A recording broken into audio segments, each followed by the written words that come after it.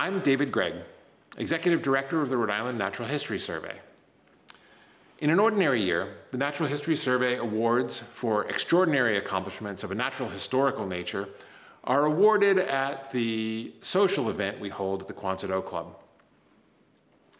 But this is anything but an ordinary year. This is 2020. Therefore, we're presenting our awards in accordance with COVID-19 safety guidelines in front of a video camera, and we'll make this available to everyone at a later time. Hello everybody, I'm Lou Perrotti. I'm the Conservation Director for the Roger Williams Park Zoo and proud to be a board member of the Rhode Island Natural History Survey. Tonight I'm really honored and excited to be able to present to you tonight one of our, I think, most prestigious awards, our Golden Eye Award.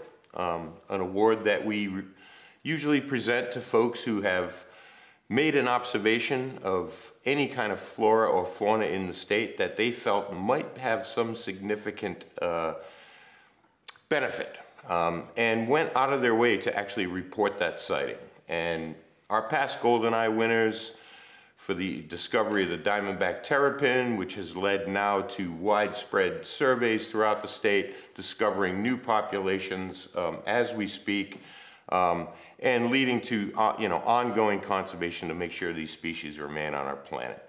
So without these sharp eyes, and in one case tonight, sharp ears, we're happy to be able to present these folks with a recognition to the significance of what they have reported and alerted us to. So tonight, our first award winner, Bill Sharkey.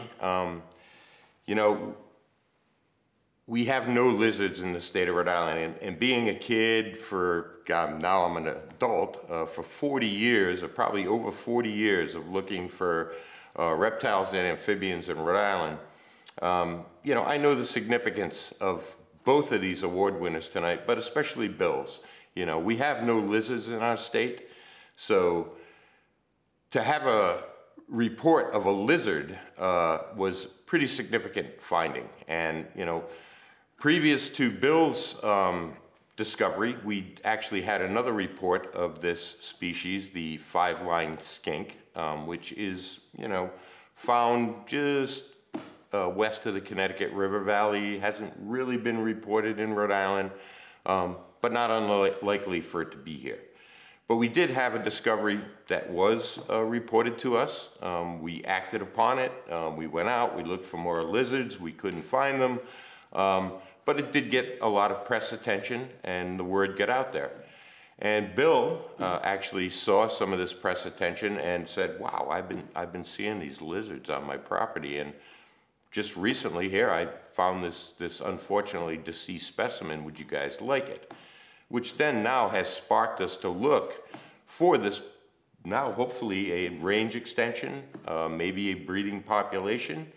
Could it be? There's a lot of speculation as to whether this population could be introduced via firewood or shipments, but we don't know. But it has now sparked our interest, and which is why we want to present tonight Bill with this award for his significant discovery that now could lead to a significant finding in the herpetological world and the state of Rhode Island for now a lizard species that hadn't been seen up till now.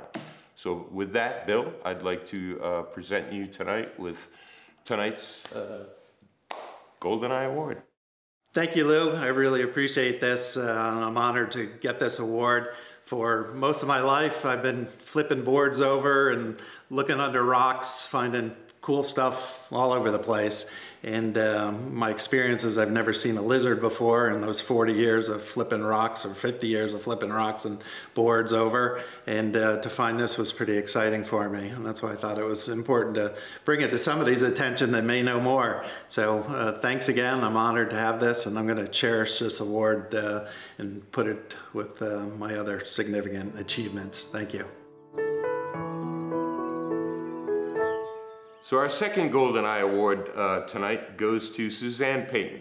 And, you know, not for sharp eyes, not for lifting logs, not for, you know, going out there with binoculars, but for her sharp ears. And tonight's species of discovery is our only state endangered amphibian, which is the eastern spadefoot toad.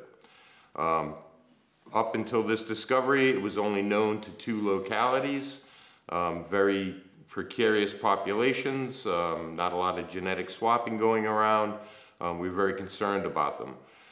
Conservation action had taken place with a bunch of partners, including the Rhode Island Natural History Survey, to start to actually look at the habitat of this animal and build artificial breeding sites for the spadefoot toad, hoping to save our only 2 populations that we knew of. Well, on one strange, weird weather event late summer in 2019, Suzanne's sharp ears heard this strange call, and if anybody's ever heard the eastern spadefoot, it kind of sounds like a sick sheep, kind of like a bleh. And Suzanne spotted that bleh.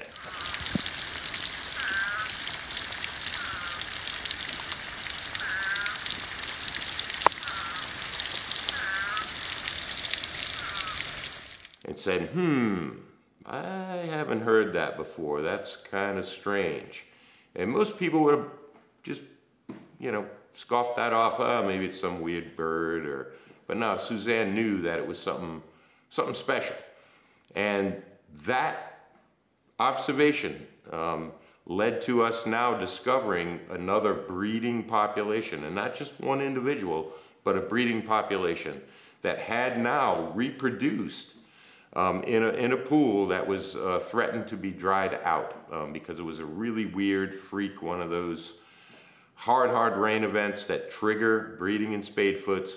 But unfortunately, they bred in an unsuitable place at that time. But it enabled us to be able to rescue up to 800 tadpoles out of that pool, which were captive raised, head started, and then re-released back into that site, as well as seeding some of the new sites that we had started to create for this conservation initiative. So with that, and you know, as with you know, the skink discovery and the terrapin discoveries, this now has led to a much wider survey effort with the state of Rhode Island, Department of Environmental Management, Rhode Island Natural History Survey, and many other partners who have gone out there now and starting to do surveys for this species and now finding additional populations.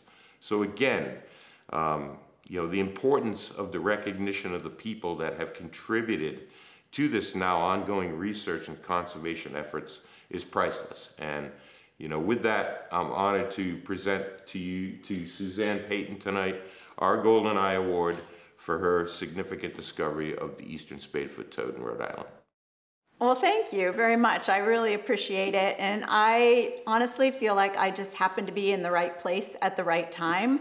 I was sitting at my desk in my office, hearing them calling outside my window. But I was so grateful for the overwhelming response of the conservation community and all the organizations that have already been doing spadefoot work in the state, the University of Rhode Island, the state DEM, the zoo, the Natural History Survey, working then with the U.S. Fish and Wildlife Service and multiple land trusts, we've been able to advance conservation since that time. So I'm just so grateful to be a part of that larger partnership, and looking forward to continuing to try and do good things for this species. So thank you very much. I appreciate it. This year, the Board of Directors of the Rhode Island Natural History Survey instituted a new award, the Rhode Island Natural History Survey Founders Award for Exceptional Service, which is just what it says it is. It was an easy decision to recognize with the inaugural Founders Award the exceptional service done for the Natural History Survey by the Sharpe family, including Hank and Peggy Sharpe, as well as Julie and Henry Sharpe, who have collectively done so much to get the survey where it is today. The presentation of the award was made via a Zoom call with myself, 2 founding board members, Pete August and Keith Killingbeck, and the Sharpes. and you all know, but the Rhode Island Natural History Survey is introducing a new award this year to recognize dedicated service to the survey. The award is called the Rhode Island Natural History Survey Founders Award for Exceptional Service. And part of it reads like this. This award denotes the volunteer efforts and commitment by so many people who laid the foundation for the organization. The spirit of volunteerism is something we wish to acknowledge, to celebrate, and to honor. Many of our organizational heroes have worked in the shadows for decades, and we want to recognize their contributions. Your contributions have been many and long-standing. What you've done for the success of the survey has been absolutely essential. And in fact, we absolutely would not be where we are without your support. And it's taken all kinds of forms. And when the board discussed the new award, the board voted unanimously that it should be the Sharpe family to be the first, who would be the first recipients. So it's really our collective honor, my personal pleasure, to congratulate you for that.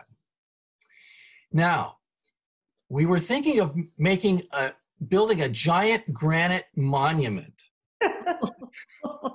But so monuments are so passé now that we decided to do something a little bit differently. And so what we're doing, and when I say we, it's going to be David. David has found this beautiful piece of cherry. And he's got it. Excellent. And that is going to be the base of a perpetual plaque for this award. And the Sharpe family will be the first brass plate on that award. So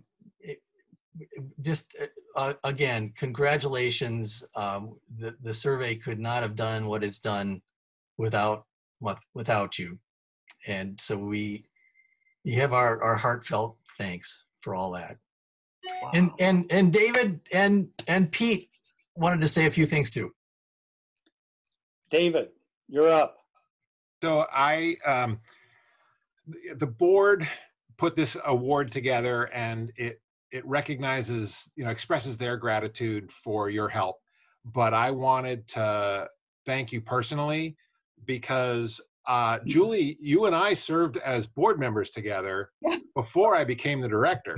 That's right. And it meant that when I became the director and in a new organization and knew nothing and nobody, you were a friendly face who I could talk to about stuff.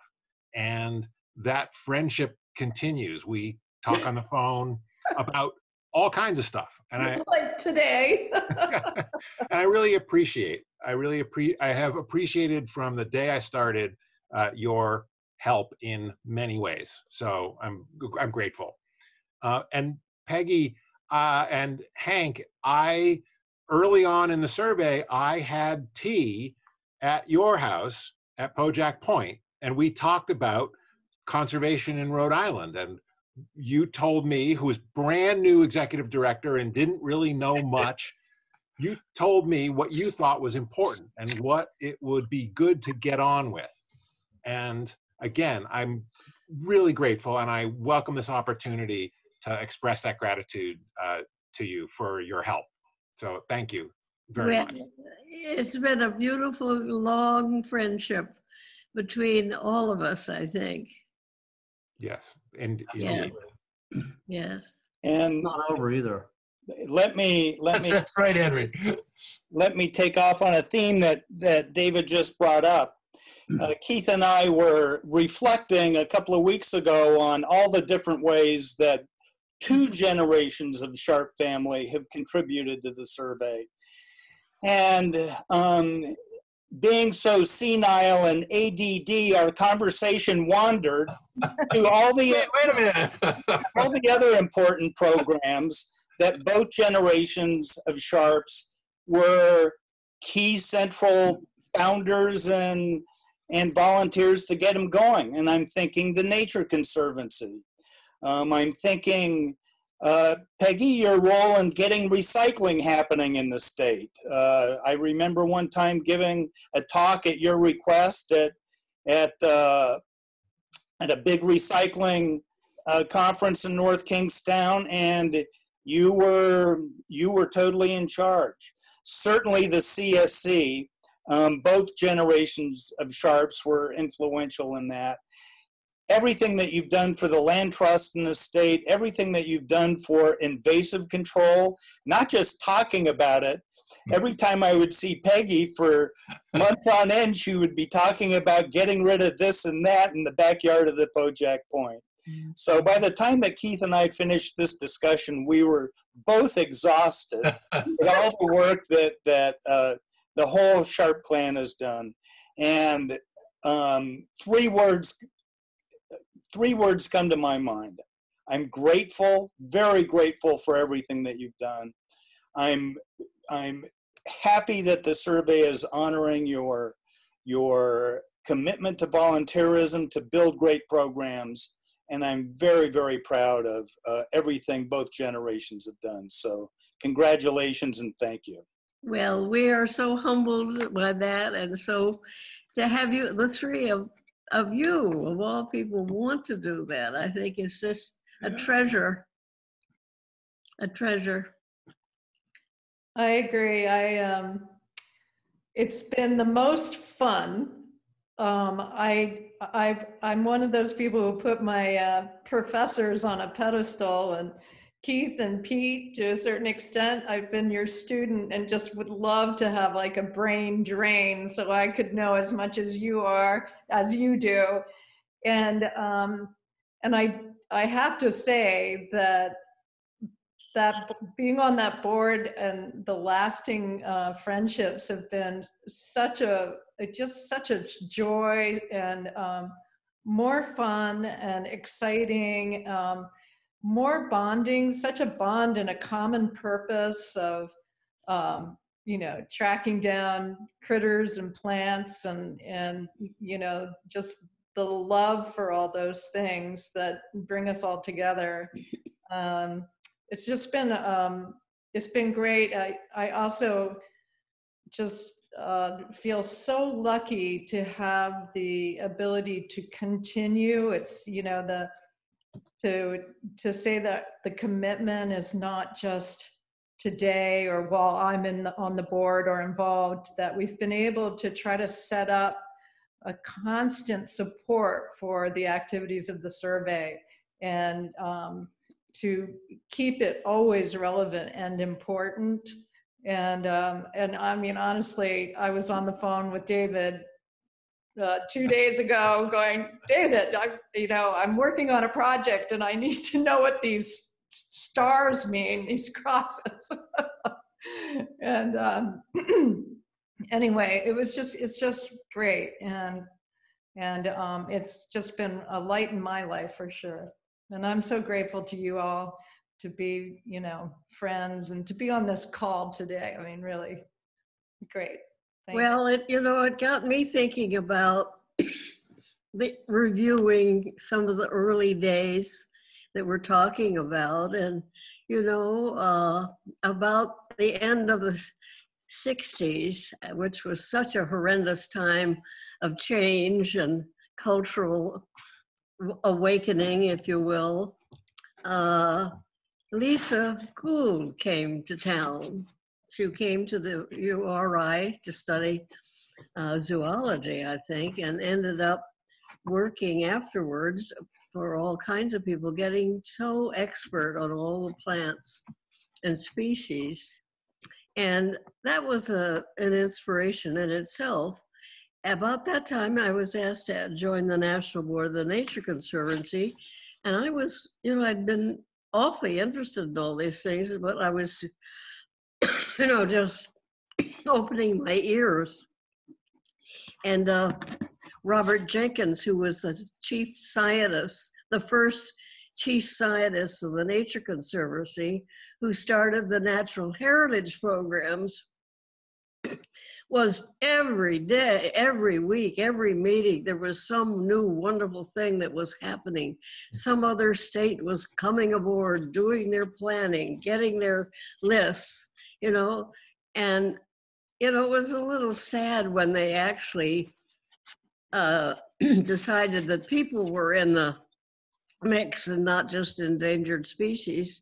So they kind of shifted, and in the end of the century, they decided to let the heritage program, the Nature Conservancy, go into a nature serve itself rather than being part of it. But somehow Robert Jenkins got lost in the mix.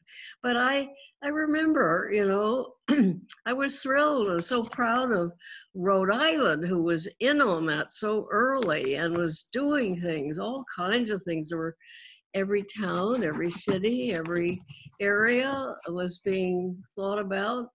And of course, then along comes Julie, and she gets married to my son in the middle of all this. And she, of course, was, nobody needs to say how passionate she has been all these years, but, you know, in order to support not only your family and what they love, but also to carry on, as Julie said, it's just so much fun.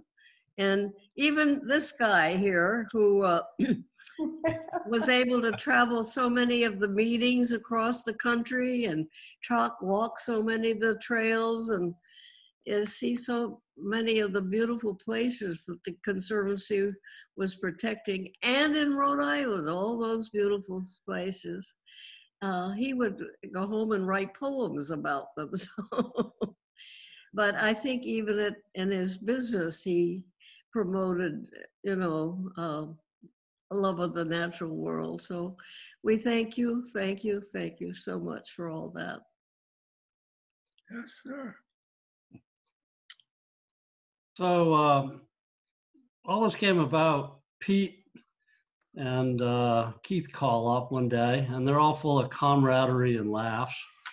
Like, we've got like Laurel and Hardy, or maybe the Smothers Brothers on the line. Yeah. And they're all reminiscing one joke after another about all these old times together. And eventually they get around to telling us that they'd like to give us, imagine, an award. And I thought, gosh, that's pretty funny. How come? Well, because of course, despite like their demeanor, to say nothing of their long commitment, they're the guys who deserve the award. They didn't want us to bring that up, but I just have to tell you, you guys have been just unreal. And it's just humbling to be around you, but of course, you know, they ducked and deflected and they got persuasive, and they, you know, here we are. And now we're getting the award. And so, like, what a place to have two guys with their smiling stature telling us that we deserve some kind of award. Well, that's really pretty darn special. Yeah. So I thought about like what the Conservancy, not the Conservancy, sorry, Mom, you got me on the wrong track. What the Natural History Survey means to us, and like why it matters so much. I was thinking about it. I've read an incredible book that I really recommend to everybody. It's called Nature's Trust by Mary Wood. And she kind of makes the points, these are not my points, they're really largely based on her points, that so much of our environmental effort nowadays is geared to an outdated model that's based on the sort of recognition of an extractive economy, and one that's premised on scarcity and on our rights as both individuals and corporations to increasingly extract things of higher and higher value, but a smaller and smaller share of what's left of it. So for the past 50 years, our policy, it seems to me, has focused on this regulatory permit approach about limiting extractions of things like timber or minerals or wetland resources, whatever. And like we do some funny things. We actually condone pollution by permitting and regulating the amount of it that we discharge into our air and our water. and we permit the removal of forests. And lost in all that is the idea that across the board, the things that we value most, the things that all life depends on, gradually dwindle and decline until the webs between them are broken and they break down, and all those living habitats suddenly break.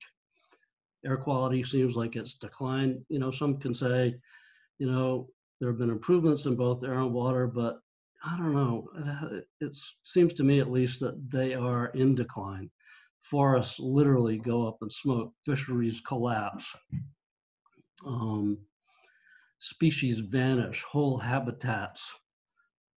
Just the connection between multiple species disappear all faster and faster. So looking backwards, you just have to conclude that despite everybody's, I think, good intentions, the model we've been using to protect our environment just doesn't work.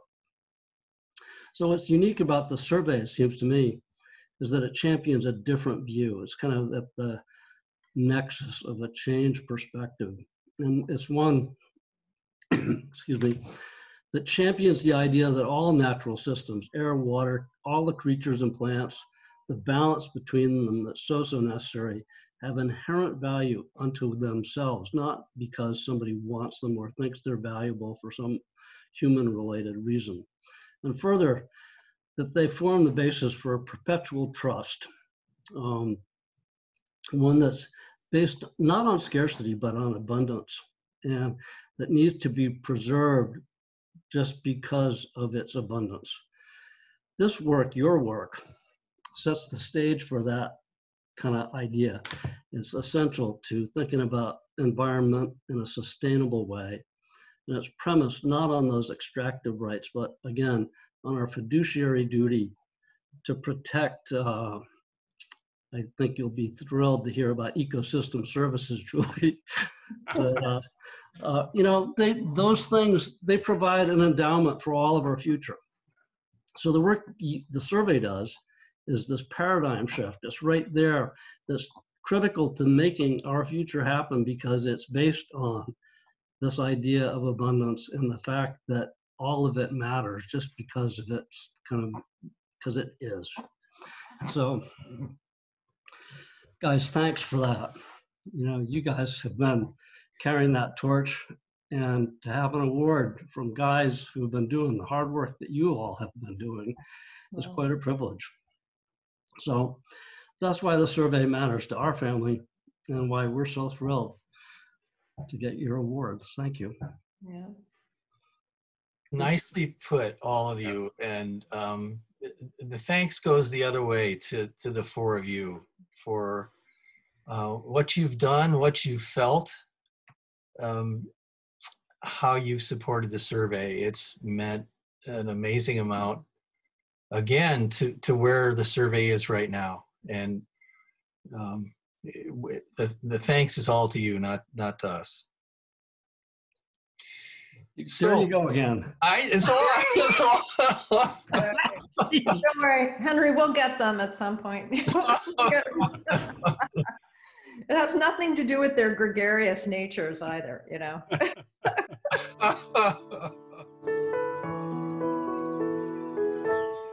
Hi, my name is Sarah Gaines. I'm a board member of the Rhode Island Natural History Survey, and I'd just like to explain a little bit about our Distinguished Naturalist Award. The Rhode Island Distinguished Naturalist Award is the highest honor bestowed by the Rhode Island Natural History Survey.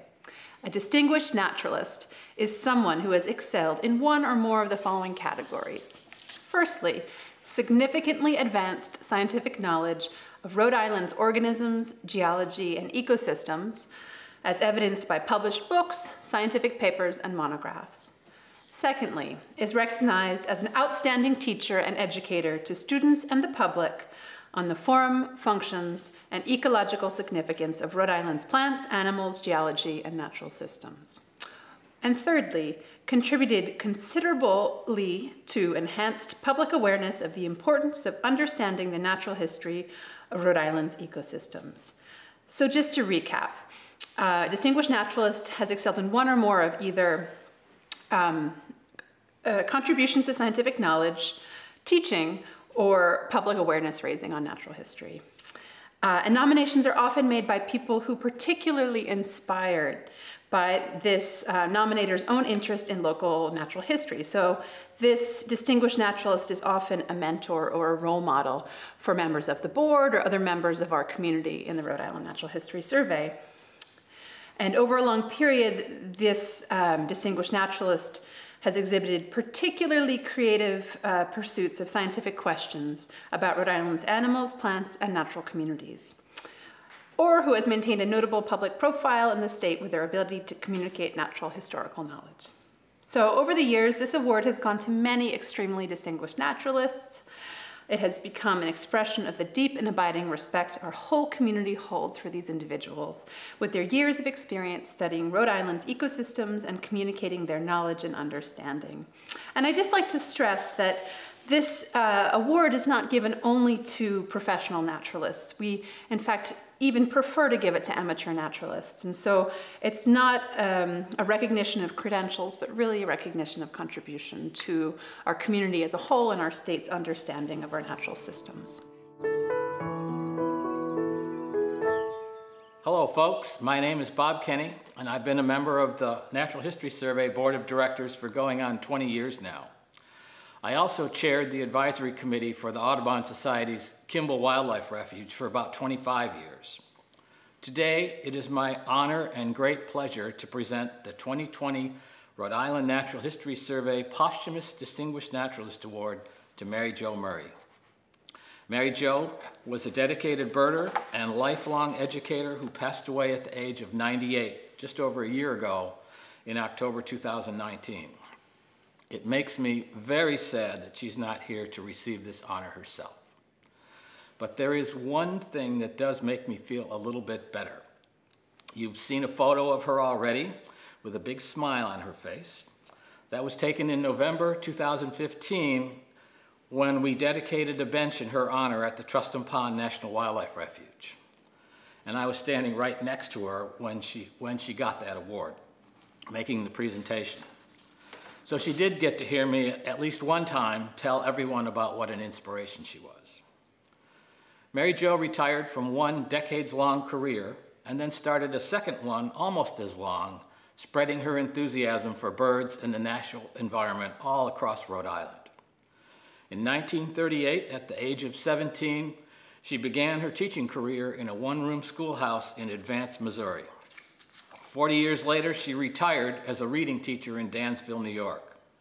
Along the way, she also earned a master's in education from the University of West Virginia. After her husband also retired, they moved here to Rhode Island to be closer to their grandchildren. Mary Jo had always been an avid birder, so once in Rhode Island, she immediately started birding around South County. On one of those trips one day, she met the late Doug Krause. Doug was our distinguished naturalist in 1998. He brought her along to a Kimball Advisory Committee meeting.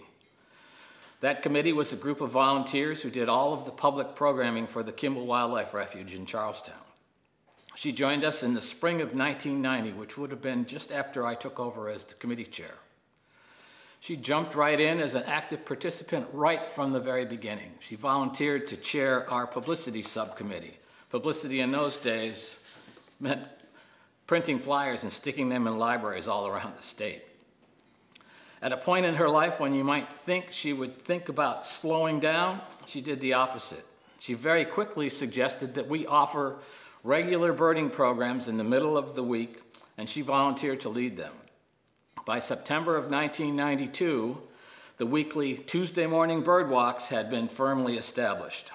For the next 15 plus years, a dedicated group of birders would meet at the Mini Super in Charlestown on Tuesday morning at 8 o'clock, and then they headed off to her destination of the week.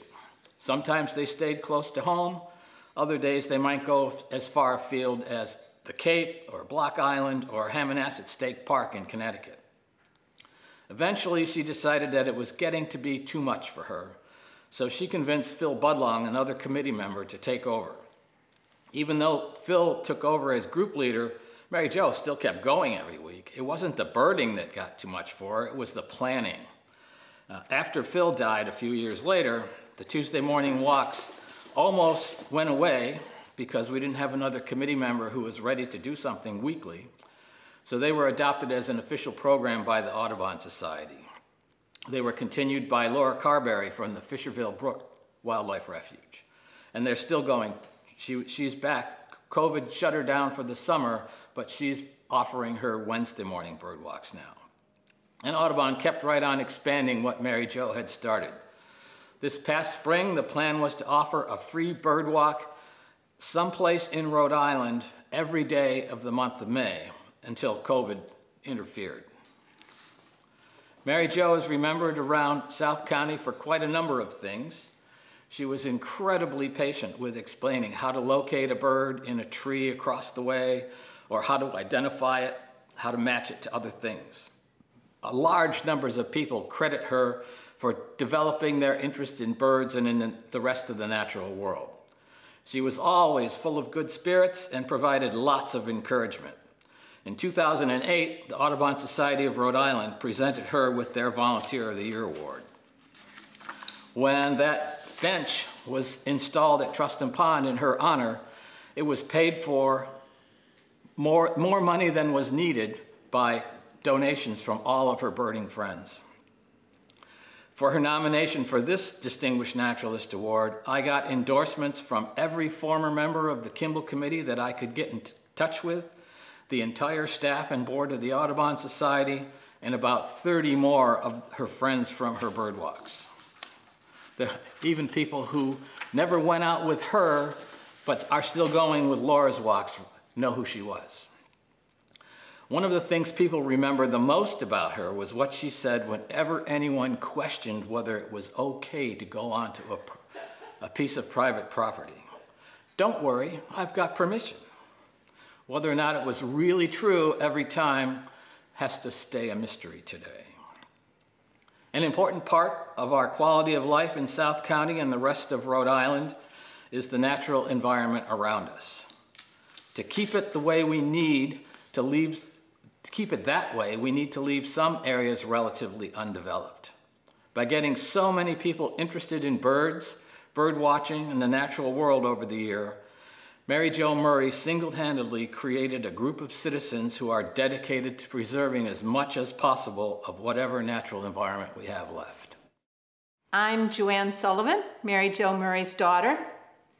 Mary Jo was the seventh of 9 siblings growing up on a small farm in southeast Missouri in the 1920s and early 30s, in a town correctly pronounced as Advance, Missouri. She surprised her siblings by becoming an English teacher and an amateur naturalist when they mostly expected her to become a professional naturalist, given her profound love and interest in the natural world. Mom moved to Rhode Island at the age of 68 and immediately threw herself into her first love, learning and sharing what she had learned about birds. One of her first projects was helping URI ornithologist Bill Edelman with his research on nesting birds of Rhode Island. But she also soon began leading weekly bird walks for fellow experts and novice watchers alike. When she wasn't helping with Kimball Wildlife, Cherahoe Middle School bird watching, Fish and Wildlife, or Christmas bird counts, she was particularly inspiring novice bird watchers. Scores of people have approached me to tell me how she initiated them, into an interest in birds. Even after her passing, one of my colleagues told me after hearing about her exploits at Mary Jo's memorial service that she went out and bought a field guide, set up home bird feeders, and that her 2 preschool children now have become avid identifiers of the birds that they see. In other words, she's initiated a possible lifetime of concern about the natural world among a number of people. This is a legacy to be very proud of, and I thank the organization for recognizing her for this. Thank you very much. The recipient of the 2020 Rhode Island Natural History Survey Distinguished Naturalist Award is Dick Ferren. The nomination for Dick was provided by Chris Raithel. Hi, my name is Chris Raithel. I was a wildlife biologist for the Division of Fish and Wildlife for almost 40 years. And in my job, which was to do conservation planning for animals, I had some really wonderful mentors. And Dick Ferren was probably the most significant mentor I encountered in my career. I first met Dick around 1980, where I was a zoologist for the program, and so we were supposed to do some summaries of bird status, nesting bird status in the state. So I worked with a guy at that time named Jim Myers, and so Jim said, well, this is one guy you got to meet, he's Dick Ferren. So Rick Enser and I and Jim Myers piled into a car, and we went up to visit Dick at his home in Lenox, Massachusetts. What ensued there was a 2-day deep dive into bird status in Rhode Island, basically 2 days and one solid night. And I came out of there with my head swimming, and my first thought was, man, I want to know what this guy knows. Because what became clear to me is that he had examined every shred of bird documentation that existed in the state. All of the collections, all of the shooting records, all of the egg collections, all of the site observations, everything that existed, including his own observations, he had synthesized and put into this opus magnum work, and his encyclopedic memory of all these little events was just unbelievable. And this came up a number of times, because when I got to know him a little bit, I would say something like, well, I saw a chickadee the other day down at Statue's Point, and he would say, well, you know, that's the furthest south anybody's ever seen a chickadee on Aquidneck Island within 2 days of the autumnal equinox. And I would go, oh, that's great, you know. And he said, well, furthermore, that site, that used to be the Middletown Town Dump, but I used to go over there as a kid and look at gulls, and it would just go on and on like this. The stream of factual consciousness would just go until something else happened and you break the train of thought. So he just had this incredible, total grasp of everything that had ever happened in Rhode Island, every bird basically in Rhode Island. So I didn't, a little bit later, I ran into him again at Napattree Point. I was just going down and look at some birds, and I saw him sitting on the dune with his telescope. So he knew who I was, and he invited me to come over and sit down. And that was the beginning of what he used to call diurnal migration watching, which was sitting with a telescope and just watching all the birds stream by Watch Hill, you know, from cormorants to hawks and every other thing. And we sat there for hours and hours at a time. I mean, he would sit there from dawn to dusk, sleep in his car, and get up the next day and do it again. And I didn't have that kind of endurance. But in the course of looking at these birds and talking to him about all the stuff that was going on with the birds, I realized that this guy was a transitional legacy figure that transcended the diurnal migration watching that used to happen in the days of Roland Clement and Jim Baird, and even earlier, and even the gunners knew that birds migrated along the coast. But this guy was the next in line, and I was fortunate enough to be able to sit with him and absorb some of this information. I'll tell you, even to this day, although I don't do it with Dick anymore, I still get charged up watching these birds come through the coast. It's one of the most magnificent spectacles. As Ferren would say, the changing tapestry of birds. So around this time, in the early 80s, we were doing the Breeding Bird Atlas, and Rick was basically coordinating this. And so Dick was always really interested in the status of nesting birds, almost more so than anything. And so he wanted to really plug into the atlas. He had all these theories about the distribution of birds and the abundances and how they related to abiotic features, such as the climate and the soils and everything, and, you know, Pangea. And so for about 5 years in a row, he came to Rhode Island, spent a week in the woods, and basically lived out of his car, and got up every day, walked through a new area, and hissed out and counted every bird he saw. So at the end of these excursions, he would write up a summary with a tally of all the birds he had encountered, and then put some kind of qualification on it in terms of the habitats that he saw, the vegetation, and the climate, and things that he thought would help explain these patterns. And I can't attribute cause and effect to the things that he said, but I know that the patterns that he noticed are real, because when we got done looking at the bird atlas, it was actually exactly how he said it was going to be. So he knew about the bird atlas before we even did it.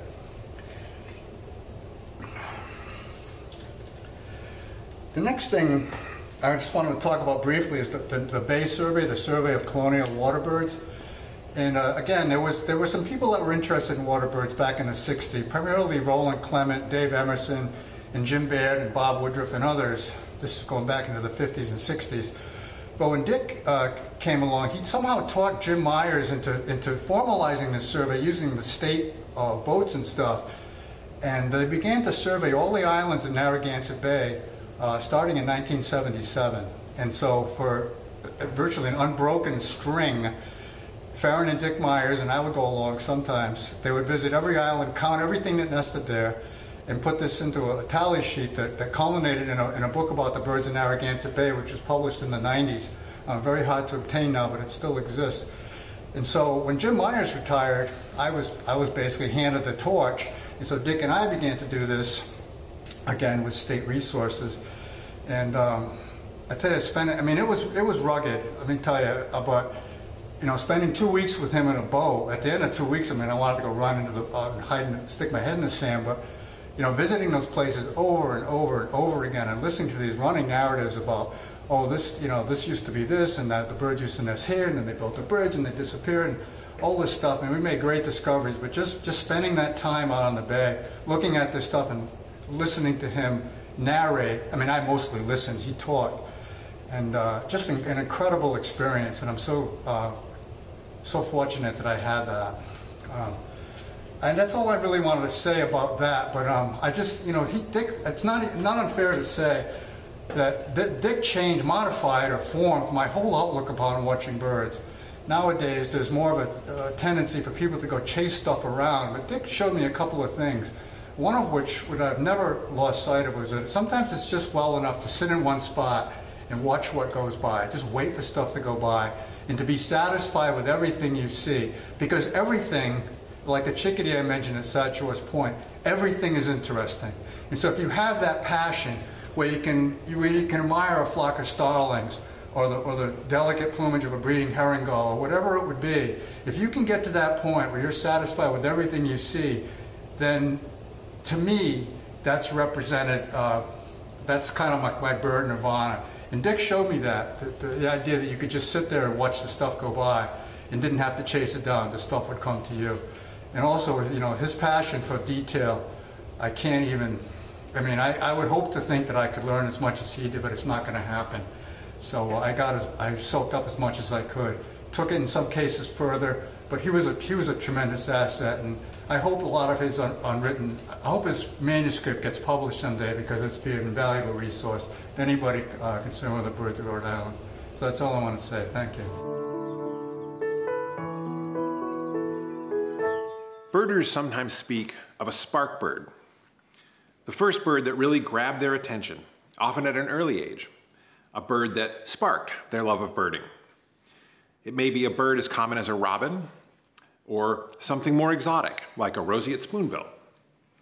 For Ray Larsen, the recipient of this year's Rhode Island Natural History Survey Distinguished Naturalist Award, it was more of a spark project. As a 4th grade student, Ray joined his class in using Audubon birding kits his teacher had ordered. By the time a year had passed, Ray had recorded 17 species, not bad for a 9-year-old. Dr. Larsen was a physician in the US Navy and served as ship's surgeon in submarines. In 1963, while stationed in New London, Ray would pursue his other passion in life, bird watching, often at Napatree Point Conservation Area. Though his work took him around the world, he eventually settled in Rhode Island. When he did, he began to inventory birds across the state, maintaining meticulous records of what he observed and where. Nearly 60 years later, Reynold Larsen has submitted over 6,000 checklists to the Cornell Lab of Ornithology's eBird database. His lists document 297 bird species from Rhode Island. These numbers are astonishing and have made a significant contribution to the body of knowledge surrounding Rhode Island's birds, their migrations, and habitats. His expertise in other winged creatures led him to produce over 470 damselfly and dragonfly records while working with biologist Ginger Brown in assembling an atlas of Rhode Island's odonate. He has mentored innumerable naturalists, students, and birders as they find their own spark birds. Today, Ray still patrols the Rhode Island shoreline, carefully recording his observations and sharing his discoveries with everyone interested. Here are some of the comments made by those with firsthand knowledge of Raithel Larsen's extraordinary dedication. Our most stalwart and dedicated volunteer, Raithel Ray Larsen, started counting birds at Napatree on a cool, foggy morning on November 23, 1963. Since then, Ray has returned to Napatree 626 times over the last 54 years to tally 228,393 individual birds of 174 species. Although Ray precedes the millennials and Gen Xers, he uses all the latest tools to record and share his bird observations. He ranks as the top e-birder in the state in terms of total checklists submitted, 6,090. Number 2 has submitted 5,282 checklists, with most top e-birders submitting for less than 1,000 checklists. Thus, the information he has compiled contributes substantially to our understanding of the distribution and abundance of birds in Rhode Island. Napatree Point Conservation Area is designated as a globally important bird area by the National Audubon Society. That designation is highly leveraged on Ray's data. Ray produced more than 470 records for the Oneida Atlas and carefully prepared high-quality museum specimens to document these records. He willingly slogged the state's ponds and wetlands with great enthusiasm, was a skilled netter of fast-flying dragonflies, and was a great member of the Oneida Atlas team. Ray is a walking Wikipedia of ornithological wisdom. If you are lucky enough to join Ray on a bird survey, you'll be treated to his marvelous wit and historic tidbits as he recalls the last time he recorded a seldom seen species. Quote, "The last, whatever it is, I observed here was a female in 1993. A generous mentor, Ray offers natural history information explaining various plumages or territorial ranges to novices. Ray Larsen is certainly Napatree's most precious natural resource, and I dare say one of Rhode Island's too. For his dedication to ornithology, for his significant contributions to the data record of bird diversity and abundance in Rhode Island, which spans 6 decades, and for his eagerness to share his knowledge with those around him, Raithel T. Larsen is a most deserving recipient of the 2020 Rhode Island Natural History Survey Distinguished Naturalist Award." I would like to express my appreciation for this surprising award. I started at an early age, in the 4th grade, looking at birds, and never got away from it. There were periods of time when I was submerged in submarines when it was particularly difficult. But on one occasion in the Norwegian Sea, very cold waters, I got a look through the periscope of the telescope and saw a northern fulmar. It's been my only periscopic observation all through these years. The accumulated notes, lists, and so forth were moldering away in my house until some few years ago when Marshall Iliff gave a presentation at the maritime campus of the university of this organization called eBird. And that rang a bell for me, and I started digging into records and sending stuff in and sending stuff in and sending stuff in. 6,000, good grief. I've gotten a call back. I got an email from an observer in Hawaii questioning a record I had sent in of a Harris's sparrow in my hometown in Illinois in, I believe it was 1954, and was able to provide not a photograph. The only camera I had at that time was a box Brownie, but was able to satisfy the interrogators that indeed that bird had been there. It's been a wonderful experience. I've really done this mostly for my own enjoyment, and only at a latter time, and especially with the arrival of the eBird system, was I able to make a significant contribution to ongoing records. Thank you very much. Thanks very much, everybody, for attending our annual awards ceremony. I'd like to thank everybody who's helped to make this possible, particularly Kyra Stillwell, our program administrator, the board of the Natural History Survey, who've done so much to identify our award winners and to prepare the citations and help bring them and their families here for this. So thank you to everybody who's made this possible, and thank you to you for attending. And hopefully we will all meet again in person in the very near future. So thank you.